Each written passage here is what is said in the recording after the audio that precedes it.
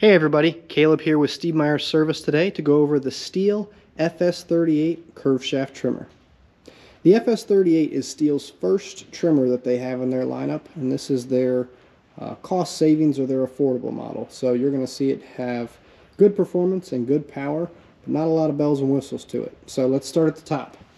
We have your standard recoil here in the back, normal pull.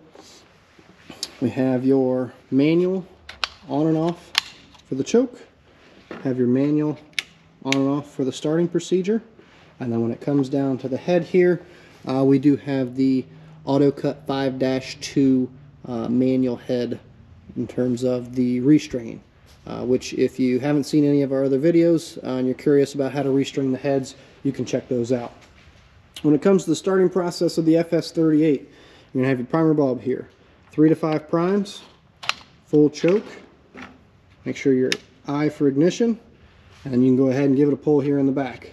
Go ahead and pull it till it starts, and when it starts, you're going to take that choke off manually there, and then you are good to go. Has the standard bump feed head, so at full throttle, you can go ahead and tap that head on the ground. It's going to advance more string out, and then when you're done, you're able to just O for off, hit that button there, and that'll shut the unit down.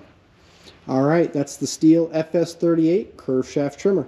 Thanks for watching, and as always, if you have any questions, ask them in the comments section below.